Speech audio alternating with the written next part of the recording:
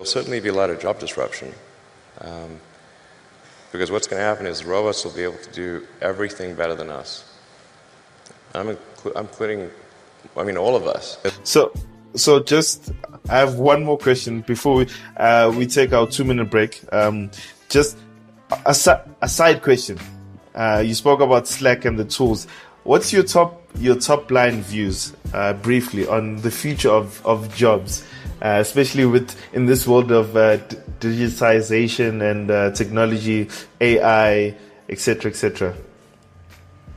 Look, I think that in the next less than 5 years, things will change dramatically. I think that I don't think anyone quite realizes the rate at which the changes are now currently being, I don't want to say implemented, but the changes that we're seeing in the way people work are so advanced. It's moving exponentially. And when you listen to guys like John Sani, 10 Specialist, when you start looking at like the fourth industrial revolution, when you start looking at the convergence of AI, tech, the cloud, Sweden has got driverless trucks doing deliveries.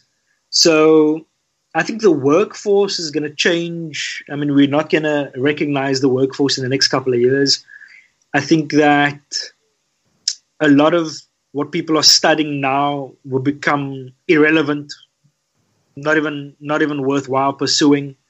And I think that the world as we know it is we're undergoing dramatic change. So the world of work is definitely changing like a lot faster than what people think.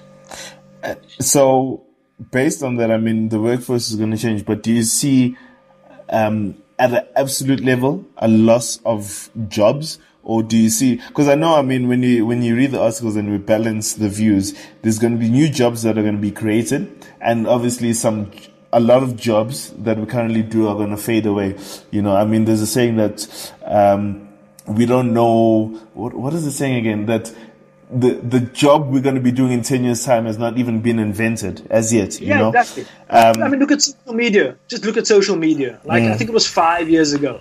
5 years ago, it was just people that were kind of like on Facebook posting daily. Yeah. You've got influencers, you've got SEO companies, you've got like campaign managers. You phone up any company now and you want to advertise on Facebook and Insta and have a media package. Those businesses literally sprang up in the last 5 years. And that's not slowing down. So...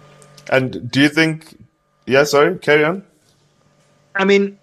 I had the privilege and the honor of spending time with who's the CEO of one of the fastest growing and biggest banks in Africa. And he said that he's got a staff complement of 9,000 people. Wow. And he can run his bank on 3,500 people.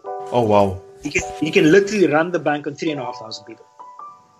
The problem he has is, what does he do with the other people? Does he just then say, "You fired"? Does he then try and make them entrepreneurs and make them open up their own bank branches? What does he do? Because at the end of the day, it's 9,000 jobs. So you're in this position where you can't just sort of chop change and say, you know what, it's a capitalist society. If it's not me, then it's someone else. Because at the end of the day, it's like, what are we talking? 5,500 mouths to feed, or there are 5,500 employed people that have families, So, and he's aware of it, and he's like, look, technology is just automating everything.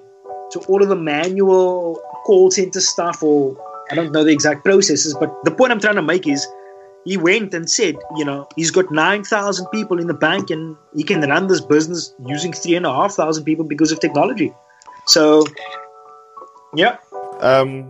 Look, I think we actually probably need another episode just on the future of jobs. So on that note, let me give you a 2-minute break, and then I will Skype you again to let you know when I'm ready. Let me just save this, and then we'll be back for the second part. Sounds good. Cool, man. Ciao.